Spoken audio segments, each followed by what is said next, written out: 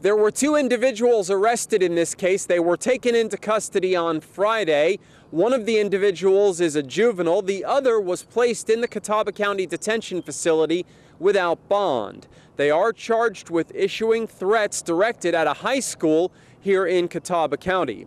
The individual that was being held in Newton was scheduled to appear in a Catawba County courtroom today. 18-year-old Miriam Angel Hernandez of Maiden was arrested Friday by Maiden police officers. According to a news release issued by the Maiden Police Department, she's charged with felony communicating a threat of mass violence on educational property.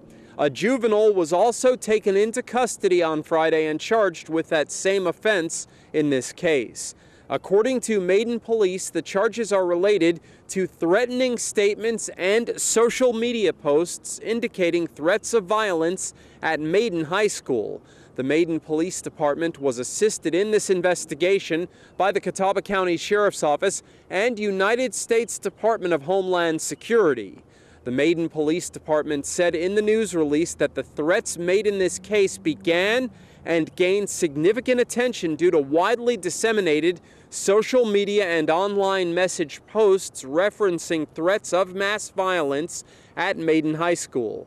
In the news release, the department said it strongly encourages parents, students, and anyone with a smartphone or computer to think closely about the things they post to social media or on the internet in general. Angel Hernandez was taken before a Catawba County magistrate who ordered that she be held in the Catawba County Detention Facility for 48 hours or until a bond could be set by a judge. The juvenile was turned over to the Department of Juvenile Justice. Angel Hernandez was scheduled to appear in district court in Newton today. Reporting from Catawba County for WHKY-TV News, this is Rob Eastwood.